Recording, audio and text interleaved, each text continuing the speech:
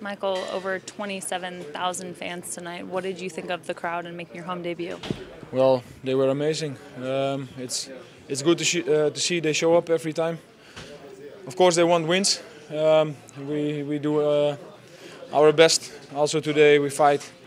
I think we had to do something better, especially after the goal. We have to push more and go for the second goal. We didn't. And in the end, second half, I think they were only one time at our half and they scored. We were way better second half.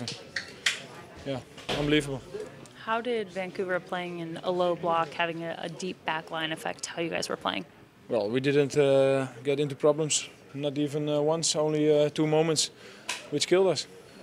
You had the most touches, the most passes of your team tonight. Were you happy with your involvement in the game? Yeah, but in the end, it doesn't matter if I play good or bad, I want to win, and that's the most important thing, and yeah, that's it.